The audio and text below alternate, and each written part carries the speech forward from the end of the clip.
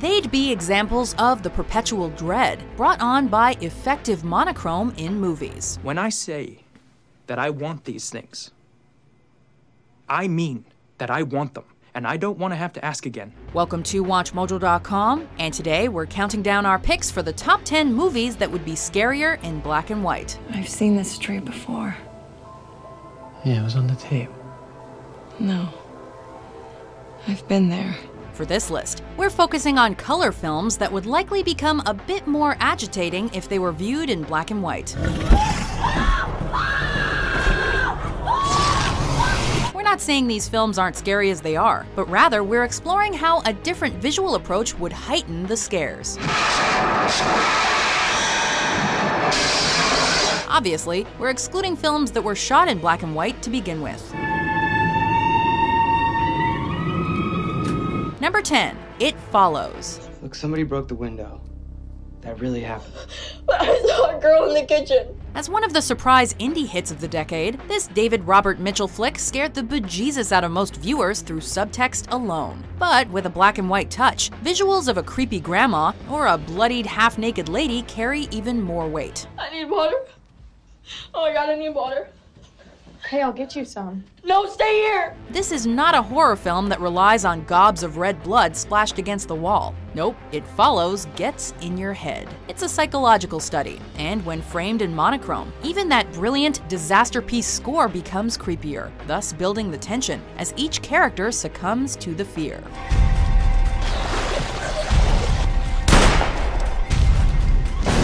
Number 9, Nightcrawler. My motto is, if you want to win the lottery, you have to make the money to buy a ticket. Meet Leo Bloom. He's motivated, he's business savvy, and he's also a bit deranged. Even so, these are some good qualities to have when you're a freelance videographer in Tinseltown. What if my problem wasn't that I don't understand people, but that I don't like them?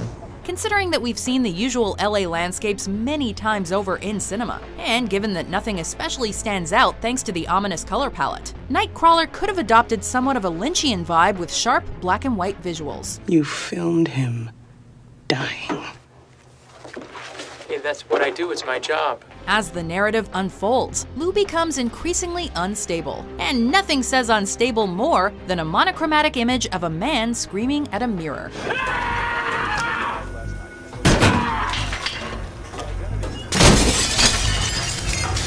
Number 8, Seven. Do you like what you do for a living? These things you see? No. No, I don't. Darkly lit and with location unknown, this David Fincher classic works just fine in its present form. But there's a certain wildcard factor that could help make the case for black and white. Let's call him John Doe. You know what we're talking about. Wanting people to listen, you can't just tap them on the shoulder anymore. You have to hit them with a sledgehammer. How about this? Seven is a film that becomes a new kind of noir with a specific shade to represent the underlying dread. We're not talking standard black and white, but a tone all its own. He had a gun, and he made it happen. He made me do it. There's something to be said for the way a character like David Mills is lit, whether he's musing about life with Detective Somerset or coming to a disturbing realization. Black and white perfectly fits the bill across the board, especially for the final reveal. Seems that envy is my sin. Oh, what's in the box? Not till you give me the What's gun. in the f***ing box? Give me the gun. He just told you. Number 7, The Mist. The blood of human sacrifice must come from them. Now here's a sci-fi horror that will break your heart. Directed by Frank Darabont, a man well versed in the art of freaking out viewers, the Armageddon narrative of this film works on a variety of levels. Are those bugs? Not like any I've ever seen. But consider the effects of insect attacks depicted in black and white. In other words, The Mist becomes much scarier when the pure horror isn't explicitly shown through conventional genre cliches, but through more creative scare tactics like ominous shading. And that final scene, well, it just screams out black and white.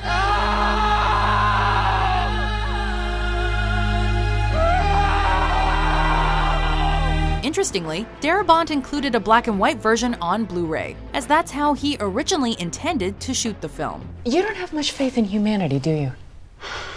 None whatsoever. Number 6. The Fly. I know an old lady who swallowed a fly. Perhaps she'll die.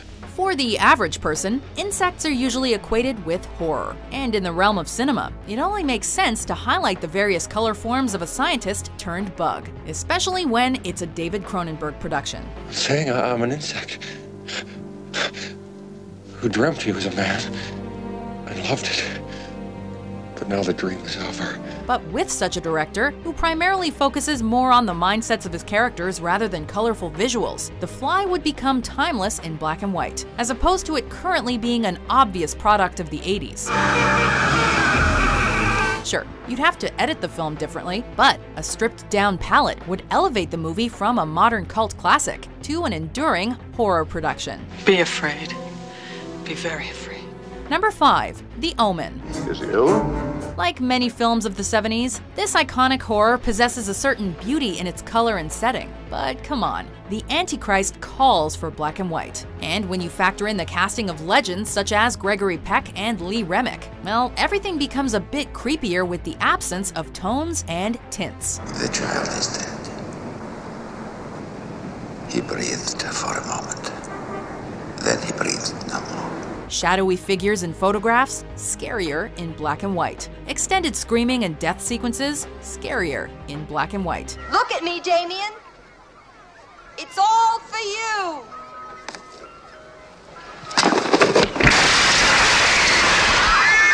In fact, it's actually surprising The Omen wasn't shot in black and white. No, Daddy, no! God, help me.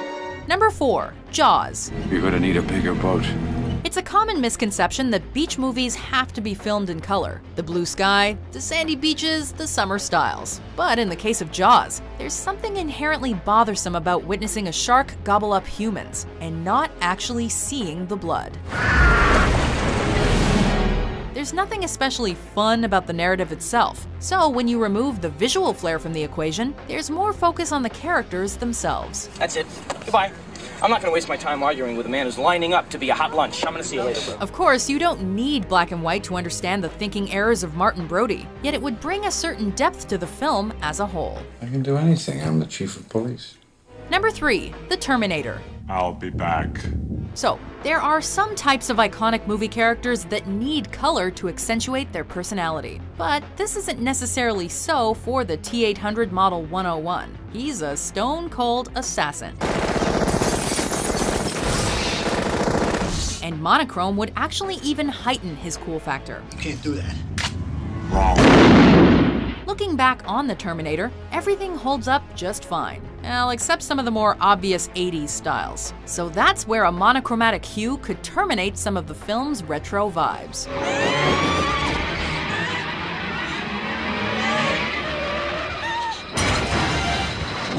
And with a post-apocalyptic narrative front and center, black and white would only increase the drama while producing more crisp visuals. Number 2. Alien. In space, no one can hear you scream, which essentially means that you're isolated from everything, even yourself. You still don't understand what you're dealing with, do you? In Ridley Scott's 1979 horror classic, there's actually not a lot to be seen, aside from the obvious physical terror that emerges, that is. Oh, God! So, with Ripley and company obviously dealing with their own psychological and physical drama, the color doesn't necessarily add anything to heighten the tension. This thing bled acid. Who knows what it's gonna do when it's dead? Sure, the bloodbath scenes are effective, but it's nothing new. And of course, the alien itself isn't the most aesthetically flamboyant of creatures. So there you go, black and white, baby.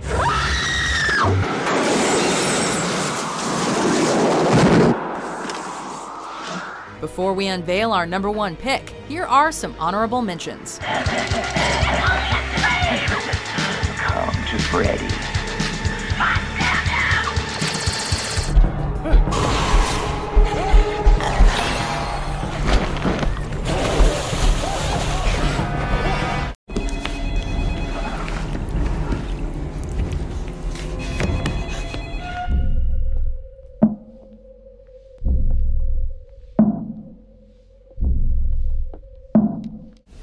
I ate his liver with some fava beans and a nice Chianti.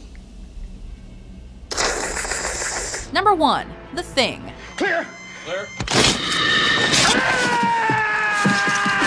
The find of the century in the Antarctic. Some horror films thrive on props and explosive colors, but for The Thing, scored by the brilliant Ennio Morricone, it's all about the pacing. I don't know what the hell's in there, but it's weird and pissed off, whatever it is. Exteriors and interiors, psychology and physical mise-en-scène. This is another film that channels the horrors of classic Hollywood. And with the reveal of the monster, it's not the color or lighting that scares viewers. It's the effect of just seeing the dang thing. This is pure nonsense. Doesn't prove a thing. I thought you'd feel that way, Gary. So, when viewed through a monochromatic lens, everything becomes a bit more potent and powerful. If you don't believe us, just go watch the 1951 black and white flick.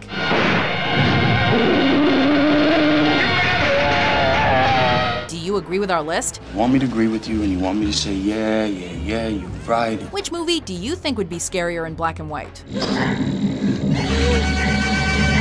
For more jaw-dropping top 10s published every day, be sure to subscribe to WatchMojo.com.